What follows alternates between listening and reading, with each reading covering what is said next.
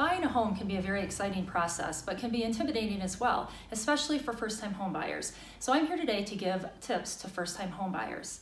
First of all, get pre-approved. Don't start looking at houses until you get pre-approved. Find a reputable lender that you trust and you feel comfortable with. And they'll go through your income, your assets, your credit report, and fix anything that needs to be fixed prior to looking for a home.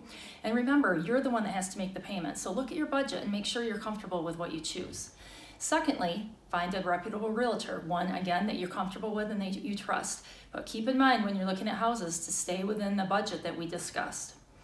Don't go buy a car, don't open up a credit card, don't put large deposits in your savings account. Those kinds of things will kill a deal fast.